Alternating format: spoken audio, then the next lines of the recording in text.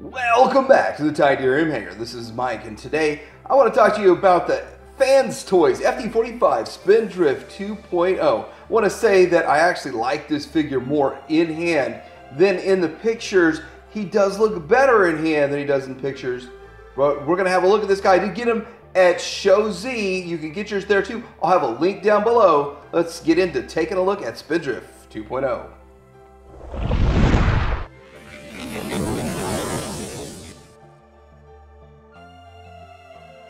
Okay, so here is the box. It looks pretty good. It's very FansToys-like on the box. Also, it would fit in very well with your Takara Masterpiece line on the back there. You can see both modes. A nice comparison shot there. But let's compare this box to the 1.0 box, which they're cut from the same stone right there. They look very similar.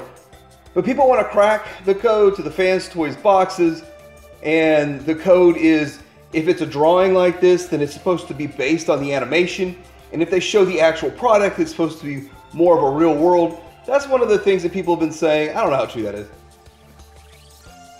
Okay, so first off, I want to show you right out of the box. On mine, this flap was down, so you just kind of fold the flap up to fill that gap a bit. And then I didn't have this back piece tabbed in on mine. I don't know if there was a reason for that, but maybe that just came out during shipping or something. But it does make a big difference in how solid it feels when you put that back piece in there. So that's the first thing that I noticed getting this thing right out of the box. So getting to look at this figure, he does look pretty good. I do like the way he looks, more or less matches the animation pretty well. So a pretty good looking version of Seaspray overall, aesthetically. But going pretty close to Toon, he's not that interesting looking overall, simply because he just doesn't have much to make him look interesting. But he does look Toon, and that's kind of, where do you want to go? Hyper Toon, Toon, and all that. Now, with that, there are two different versions of the head, and you do have to unscrew it to take it off. There's an interesting way to take a look at his two head sculpts, his head sculpt comparisons there. One seems to be a little bit more rounded off, more Toon accurate, and then one's probably a little bit more toy accurate. So anyway, still kind of cool that they give you both options right there. He does come with two of these guns, signature Seaspray guns that look okay. They're not painted or anything. I don't think they're painted at all. They look fine. They get the job done. And I don't really need an excessive amount of paint on my guns, especially not guns that are this small. But looking at them overall, kind of simple, like I said. I do like on the head sculpts, there's something with the eyes. You can see some paint on the eyes up there. I do believe that pretty much all of the yellow is painted. The white might actually be painted too. Doesn't look or feel like bare plastic, but it could be just a flecked plastic. I don't know about the blue parts being painted, but it seems like, you know, a lot of paint. They do put a lot of paint. FansToys does a lot of paint on there. Looking at like the flaps here, it's like a one giant waist flap. That's kind of interesting. Something that you usually don't see with FansToys do, but it almost looks like you don't even need a flap the way it's designed, but it's there, I guess, to give you just some more extreme range on it.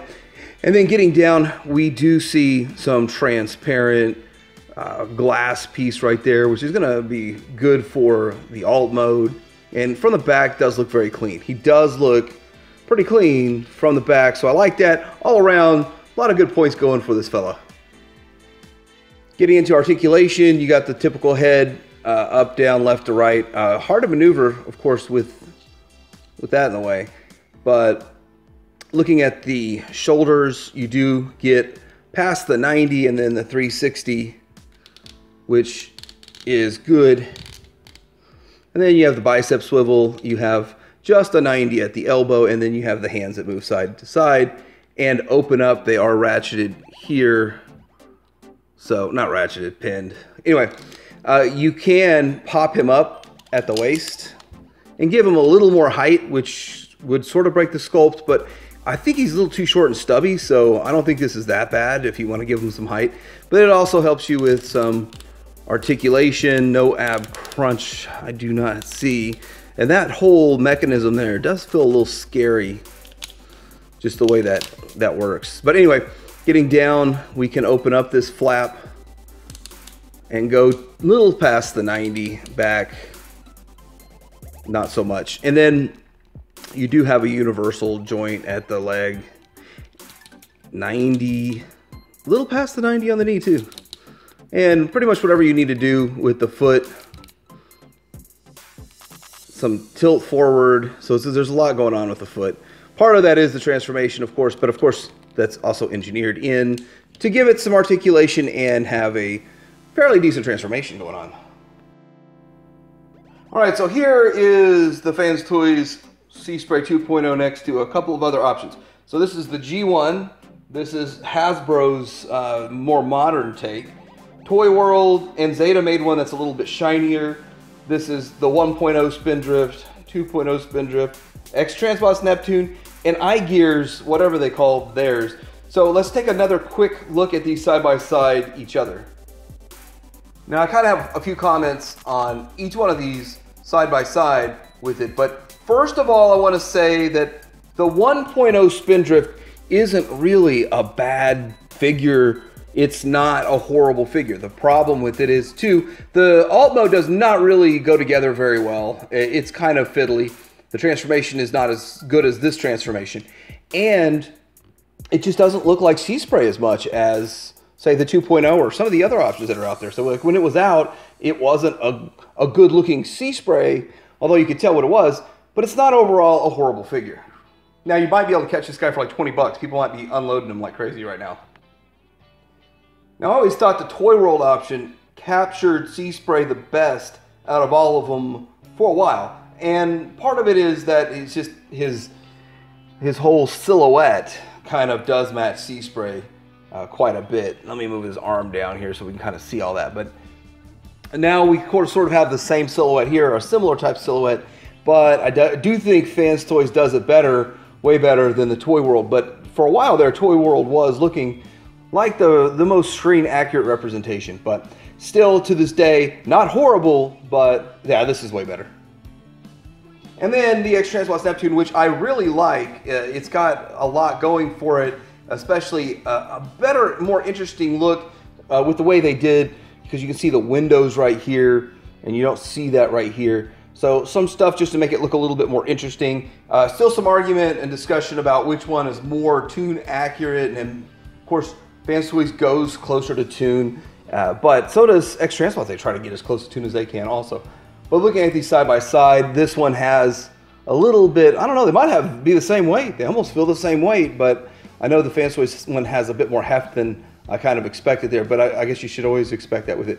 But you're gonna have to wait till the end of the video to find out which one of these two I like better.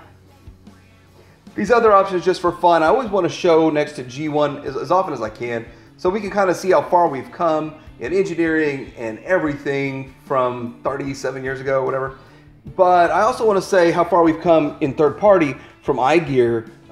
When this was out, this was okay, I guess. But also Hasbro's come a long way too. Hasbro's done a great job with theirs. I think there's actually another piece you clip into there. But still, really interesting how far we've come. And here's a couple more mini bots that you can look at side by side. Here's how they look together as a group or a team of mini bots. FansToys, FansToys Takara. And let's throw an FT-45 in the mix just for a little bit of fun, just to kind of get an idea, scale-wise, how it looks. Not bad. All right, let's get this guy transformed up. We're gonna start with the feet. You have to untab this carefully, and a lot of these are popping off because of that. It's just real tight. So sometimes you can get them to go without popping off. Sometimes you can't. So we're going to untab this, fold that out, fold this down, and then we're going to fold it like on a double hinge, fold it around, tab that in, and then you're just going to put the foot, move this back around, and it's going to tab into, there's a tab here and here into those two holes. We got to get those tabbed in. There we go. And then the ankle is going to sort of double hinge swing around into place. It's also going to expose the top of that. So where his ankle was now is covered. Looks good. That piece actually pops up too. Let's look at the other one and do the same thing. Now this one we're going to try to be a little more careful and not pop it off. But it's not a big deal. Good thing they designed it to where if it pops off, it's not a big deal. All right, now we're going to pull this out. Fold this down and then get a double hinge around.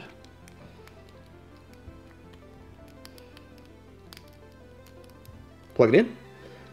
And then come back around here and line up these tabs with the holes.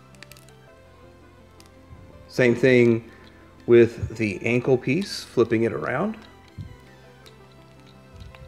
And then we can tab all of that good stuff together. So we want to pull down on this, kind of like what we saw earlier. Untab the back piece here and then expand it. Wiggle this down a bit, as you can see inside there. Wiggle it down, and then you can rotate it all the way around, like so. And then that frees it up to, it's going to connect there here in a bit. Now, we can lift up this piece here, open this, take these pieces out, like so. And then we're going to need to do the arms, so let's untab this piece here, and then it should all come right out like so. Tab back in, rotate it, clip it into place, and it's going to be ready to do its thing here in a bit.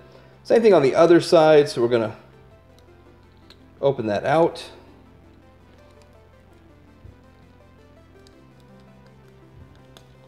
Fold this out. Let's make sure this hand is closed up, and then tab it up, rotate it. There we go.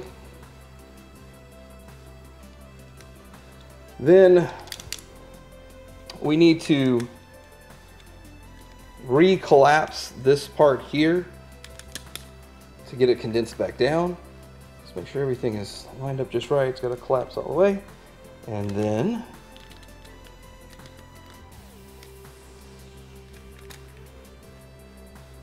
these pieces here need to join it together. Same thing on the other side. I don't think I showed it on the other side, but you got a tab into that hole there, that slot. So that's one thing that keeps it all aligned a little bit better. And then right here, this is going to tab in a little bit better. And then once you lower this piece down, then it just all tabs. This top piece tabs into 2 spots here. On this side, it tabs in 2 spots there. And that came a little undone. And yeah, now we need to get these filler pieces out and angle them into the slot. Those keep coming out. Angle those in like so. For the filler pieces, same thing on the other side. Angle in the filler piece. And then as each one of these steps goes, it kind of gets a little bit more solid. There we go. And then lifting this back piece up, fold it over, and there we go with a Seaspray in his alt mode. Gonna go back and retab everything in just a little bit better, but it looks good. It looks good. Here he is in his alt mode, and yeah, I think he does look pretty good. I'm pretty close to the cartoon, if I should say so myself. I think it's a nice looking, very clean, very sleek alt mode in here. Done very well. So pretty decent transformation. Wasn't really that bad, wasn't really that hard. Here he is from the back. I do want to say, if you leave the original head on, it sort of fills that hole in better than the more rounded one, the one they add with it. So it depends on, you know, how much you're gonna have this thing in its alt mode. So there it is. Looking pretty good though. I do like it. So it does have kind of a, the blue has a bit of a fleck to it. So that's nice. I like that fleck to it. Also, there's some blue and some yellow and not a whole lot else.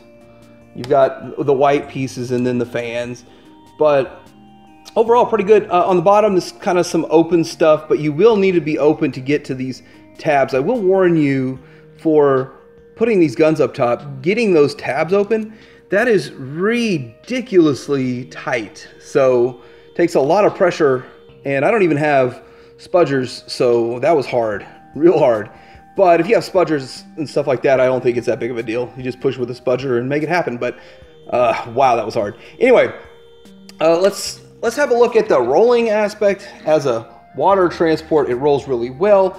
Alternately, if you want to store your guns back here, you could store your guns back here.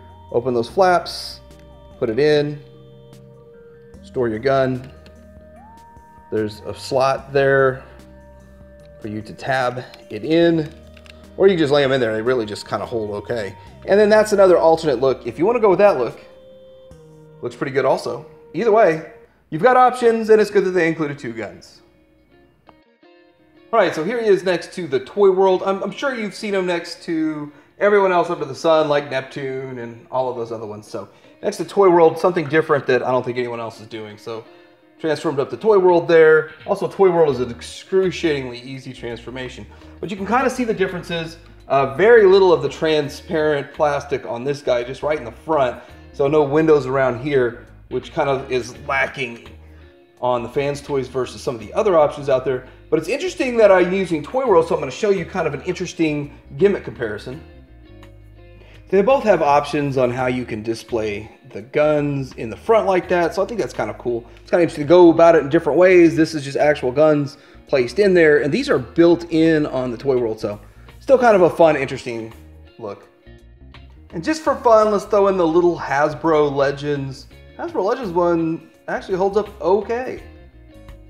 Size-wise, here he is next to MP-44, and just getting kind of a look at these guys and how big he is. This is actually a pretty good size figure when he's in alt mode. He kind of stretches out kind of long, instead of the other ones seem to condense down a bit more than this guy does. Looking good next to Prime. Now, I'm not sure if Seaspray lived long enough to meet either of these guys, but here he is next to FansToys Blur, and that's Takara's Hot Rod, the first version. And as you can see, lengthwise and all that stuff. There it is. So this was my look at the FansToys FT-45 Spindrift 2.0. That's their second take on Seaspray, a very G1-esque Seaspray. He looks pretty good, but which one do I like better ultimately? I actually think I still like Neptune from X-Transbots a little bit better, just aesthetically, but that doesn't mean this isn't a great option, a great bot, and he does look good. So anyway, I still got a link down below where you can get this at Shozy. Like and subscribe. Tydirium Hanger out.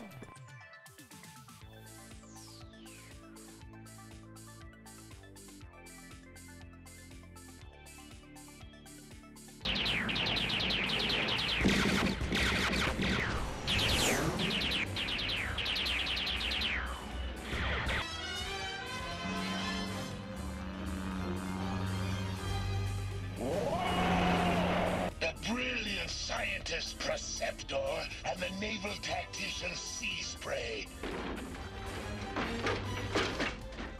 Blast it open! Hang on, guys!